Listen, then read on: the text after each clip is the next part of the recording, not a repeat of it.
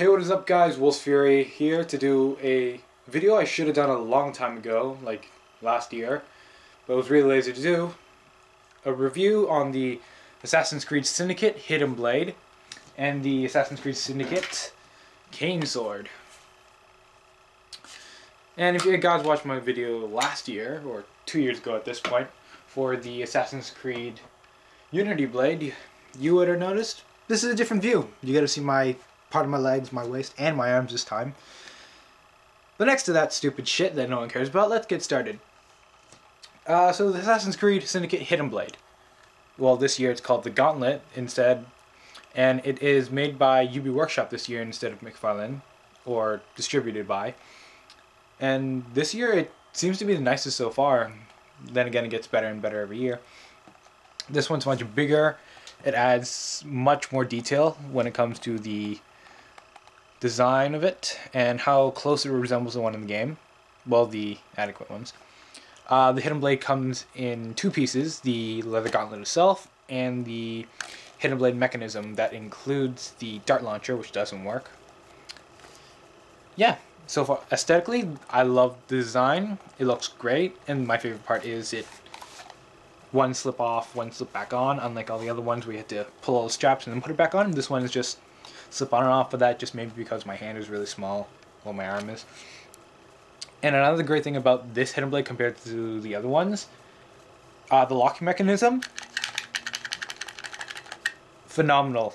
I've dropped this thing multiple times from the top of my shelf where I keep it on display, and the blade has not gone off without me having to unlock it first, which is the mechanism up here, really small. And here's the blade.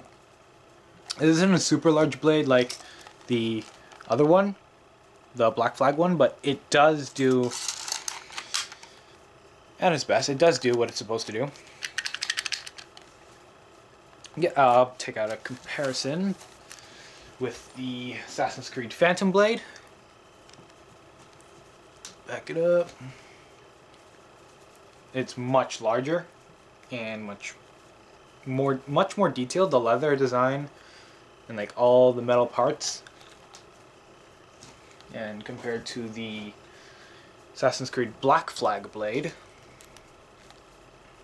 much more detailing in the metal, especially like back here, and the leather looks much nicer, and the color correspondence too. Though the Velcro does kind of look kind of bad. If you get past that, how easily you just slip it on compared to everything else, where, like I said, this one just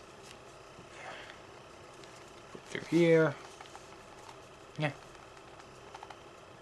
Now next to the Hidden Blade, this year we also got the Assassin's Creed Cane Sword.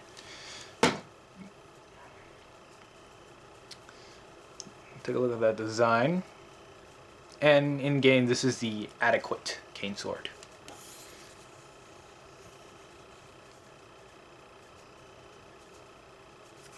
And if you hit the button back here, releases the scythe. And this is a really nice cane. Like, it can support weight. If you can't tell right now, I'm actually leaning against the cane sword.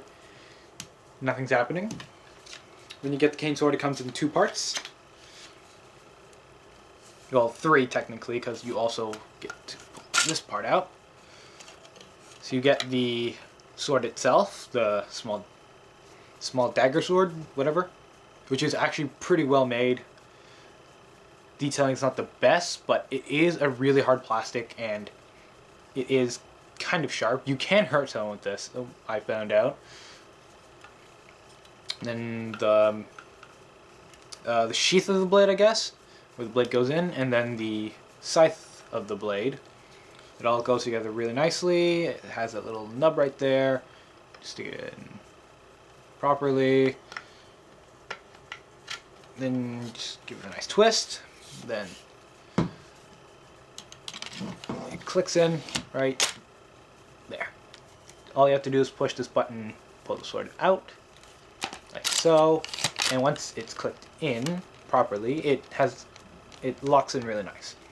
And one thing I found out about the cane sword, I'm not sure if it's just mine because I constantly dropped it when I got it. If I don't hold the button and just flick it out, the scythe comes out on its own, which is pretty neat. Might just be my dropping the cane a lot flaw, but yeah. Then you can also, when you get both, I'm not sure how he does it. How does Jacob hold this in the video? He holds it like this, right? No? Yes? I don't know. Yeah. So yeah, this is my longly due Assassin's Creed Cane Sword video. I hope you guys enjoyed.